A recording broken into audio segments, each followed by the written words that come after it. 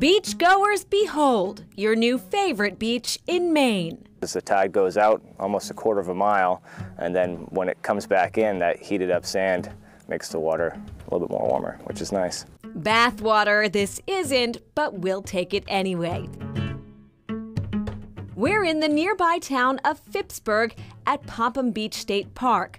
Sean Valancourt is with Maine's Bureau of Parks and Lands. It's one of the sandiest, best beaches in this area, and it's probably one of the larger beaches that we have in the mid-coast. So this is Fort Popham State Historic Site, and this 600-acre state park also includes several forts. They're here to be a reminder for what our country's been through and the steps that we had to take to protect our ports. There's days where we get over 2,000 people that come through this peninsula and visit the park. Over the summertime, we get close to 200,000 people in 3 months.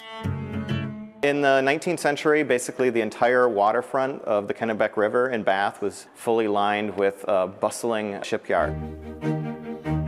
One of the region's central attractions is the Maine Maritime Museum, world-renowned for its 20,000 artifacts and 20-acre campus.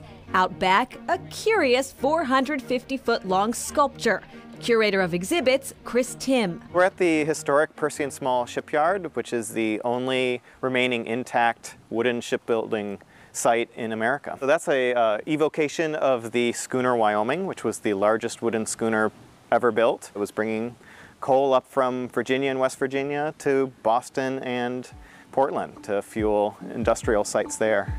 The Wyoming launched in 1909. From the 1600s to the 1920s, more than 2,300 ships were built in Bath. Life aboard these ships was not easy and sometimes disastrous. If you look at historical records all the way to the present day, it's estimated that about 1,300 vessels have been lost off the coast of Maine. So that's a staggering number. A new exhibit does a deep dive into shipwrecks. Shipwrecks and Salvage, this exhibit, basically looks at how kind of shipwrecks have been dramatized and imagined, how the technologies were developed to basically go down below and visit and recover objects from these vessels. But then also just how can they be preserved and better understood and studied. Wrecks immortalized in art include the Hanover. In 1849, the brigantine headed home to Bath after a long journey from Europe. Unfortunately, family was out on the beach ready to welcome it back, and unfavorable wind and unfavorable current made it catch a bar and wash up near Popham Beach. Nearly 40 crew members perished. Here you'll be learning a little bit about the history of diving technology. And the museum also highlights salvage diving, including the laws and ethics behind this perilous and unpredictable job. While looking at this old diving suit on display, we met museum goer Troy Gruber. The most significant danger is death. Decompression sickness, also known as the bends or air embolism. Get a bubble in your bloodstream and it gets to your brain, it can kill you. A Florida resident on vacation in Bath, Gruber was a U.S. Navy diver for 21 years and wore a suit just like this one. The suit itself is rubberized canvas.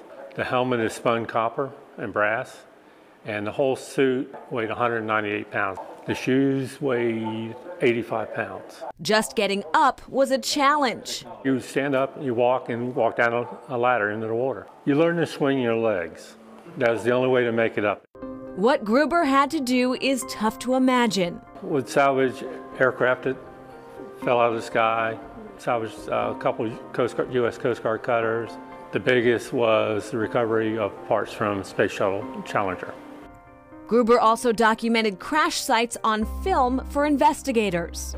Our last salvage operation before I retired was to pick up two pilots off a U.S. Navy aircraft that crashed in the Gulf of Mexico in over 4,000 feet of water, just to bring them back to their families.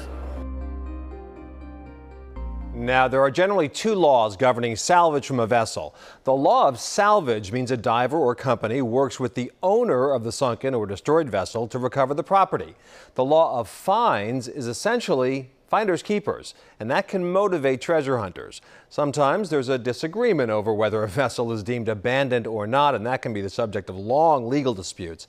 And in the state of Maine, historic shipwreck sites belong to the state. So if you ever come across one while diving, don't take a souvenir with you.